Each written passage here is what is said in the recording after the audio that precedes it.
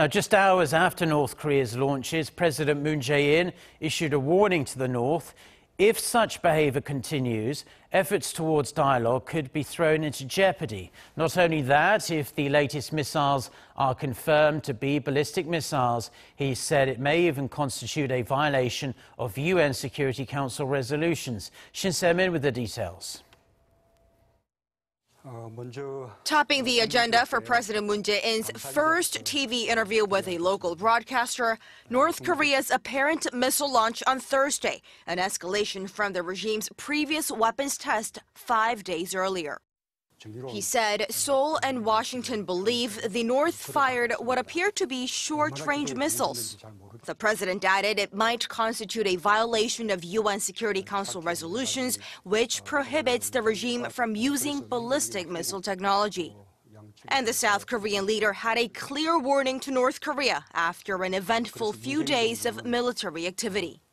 북한의 이런 행위가 거듭된다면 지금 대화와 협상 국면을 어렵게 만들 수 있다라는 점을 북한 측에 경고를 하고 싶습니다.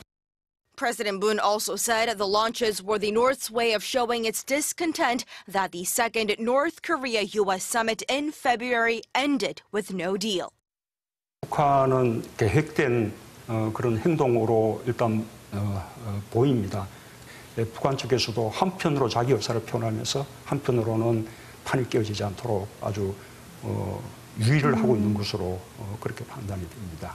On the issue of sending humanitarian food aid to North Korea, the president floated the idea of sending rice to the north, saying South Korea has a huge amount of rice just sitting in stockpiles. And for that, he urged South Korea's political parties to strike an agreement and stand behind the plan. 이 점에 대해서는 국민들의 공감이나 지지도 필요하다고 생각합니다. 또 여야 정치권 사이에 좀 충분한 논의도 필요하다고 생각하고요. 그래서 차제에 대통령과 여야 이런 대표들의 그 회동이 이루어지면 좋겠다라는 생각을 하는 것입니다.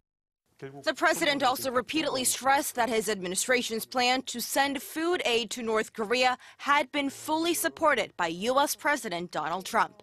Reminiscing on that moment when the leaders of the two Koreas held that private conversation on the blue-painted footbridge at the border village of Panmunjom last year, President Moon added that it plans to actively engage the North for another summit meeting in the near future, something that could serve as the catalyst to breaking this current impasse on the nuclear negotiations. Shin Se-min, Arirang News.